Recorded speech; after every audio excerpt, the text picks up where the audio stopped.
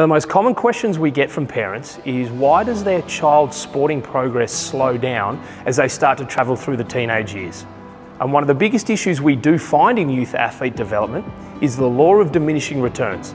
And it's used across in many different industries, but within the sporting context, it means that as an athlete starts to develop through those teenage years, they get more and more exposure to their sport, they actually get less and less return from doing that sport.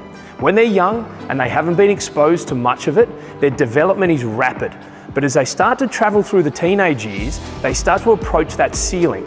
And it's very hard to improve that development by just doing the sport. So as they approach that ceiling, it's really important to start to look externally as to how we can develop their athletic potential.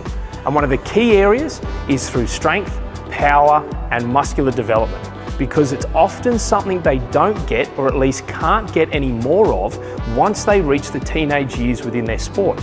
So if they want to make the next level, if they want to try and improve in their sport, we need to try and find a way to overload their system through strength and power, and unfortunately, just doing the sport is not going to cut it. If you're one of those parents that are noticing that your child's athletic development is starting to slow as they reach their teenage years, and you haven't looked externally, in particular with strength and conditioning development, then this is one of the easiest ways to progress them to the next level. So if what I've just listed is all new to you, please click the link below and see how we do it here at Athletes Authority and develop our youth athletes into future champions.